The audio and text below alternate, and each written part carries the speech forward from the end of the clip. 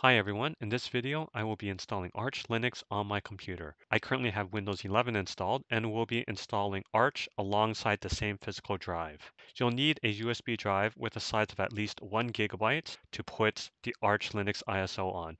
I will be using one that is 4 gigabytes. When Windows is initially installed, a 100 megabytes EFI partition is created for the Windows bootloader information. Windows is known for removing any other bootloader information on the UEFI partition, which could happen after a Windows update.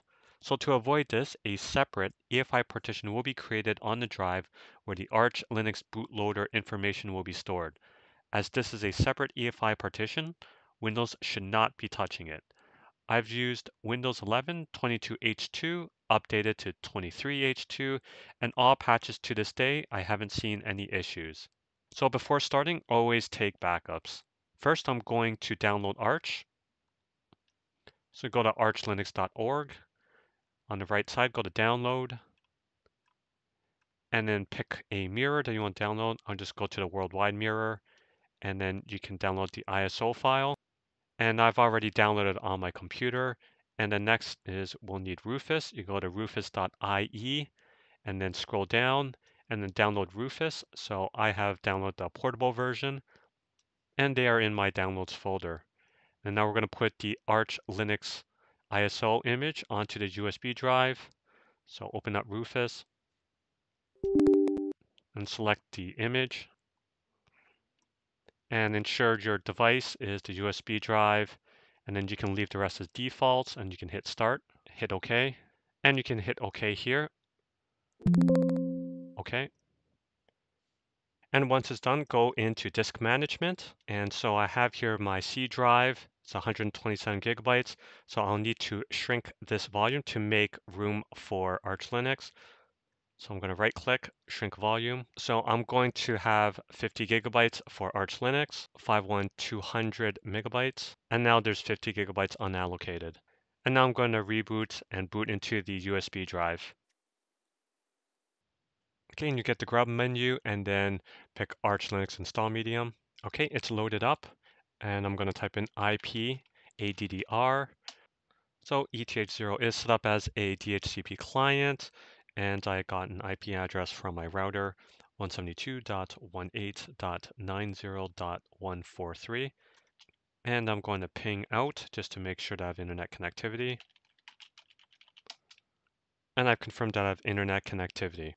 Next, I'll need to create partitions for Arch Linux. Do fdisk-l to review my current partition structure. And SDA1 is related to my EFI partition, and SDA2, 3, and 4 is related to Microsoft Windows. So now I'm going to do an fdisk dev/SDA, and then do a P to print, and we'll get the same information again. And then you can type in M for help. And now I'm going to add a new partition, so N, keep it as default as 5, and then the default first sector, and then it's going to be 1 gigabyte, so plus 1G, and then going to create a new partition again. And this is going to be for slash or for root. So keep the first sector as the default, and then we're going to do plus 20G. And then the last partition is going to be for /home. And this is going to be for the remaining space. So I could just hit enter and it assigns it as 29 gigabytes, and then P to print. And then we're going to type in W just to write and save the changes. And now I'm going to use Archinstall to automate the installation. So I'm going down to mirrors and then pick your region, United States, back. And I'm going to keep the locales as the default, back, and then disk configuration. Go to manual partitioning, and I'm going to select my disk, SDA. And I'm going to go down to my 1 gigabyte partition here. I'm going to assign a mount point /boot. Go back down to the 1 gigabyte partition. Mark unmarked to be formatted. Select it again. Change the file system. FAT32. Next, going to the 21 gigabyte partition. Assign a mount point /. Go back down. Mark unmarked to be formatted. Go back again. Change the file system to ext4. go down to the 31 gigabyte partition, assign a mount point, /home, go back down, mark unmarked to be formatted. Again, change the file system, ext4. So we have /boot, / and /home, confirm and exit. I'm not going to do disk encryption. Bootloader, I'm going to set it as GRUB. Unified kernel images, I'm going to set as false. Swap is true. Host name, I'm going to change it. Put in a root password. Create a user account. Add a user. Yes. Confirm and exit. Profile, type, I'm going to set it as desktop. I'm going to use Cinnamon. From here, select the graphics driver, AMD, Intel, or NVIDIA. I'm going to use all open source. And you can go to greeter, and you can change your greeter. I'm going to use the default. Back, audio. Audio, I'm setting it as Pipewire. So you can set here other packages, such as Firefox, GIMP, etc. So I'll put in Firefox. Network configuration, use Network Manager. And time zone, pick the time zone that you're in. And then automatic time sync, leave it as true. And you can go to optional repositories. You can go if you want to enable multi-lib or testing. And then once ready, go to install. Okay, and it has finished. And would you like to Chroot into the newly created installation and perform post-installation configuration? Yes. And now I'm going to run EFI Boot Manager.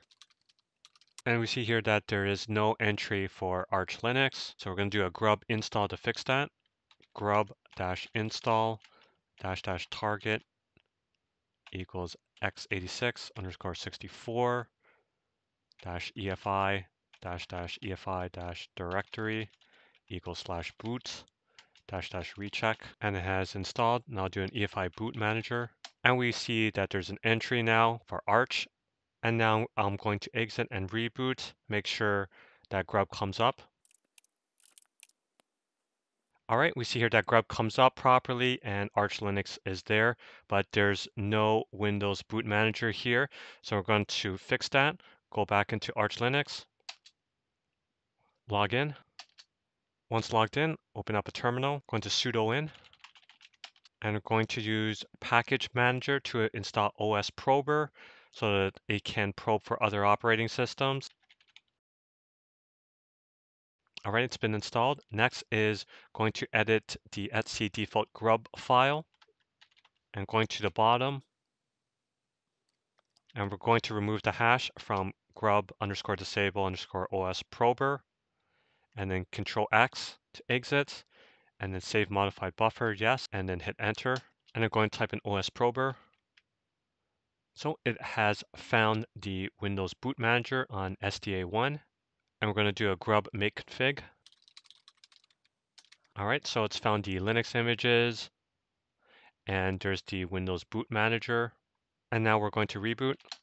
All right, grub is now up, and we have the Windows boot manager, so we can boot into Windows. All right, so it's booted into Windows. So that's it. That's how you can dual boot Windows with Arch Linux on the same drive. I hope this video was useful, and I thank you for watching. Bye now.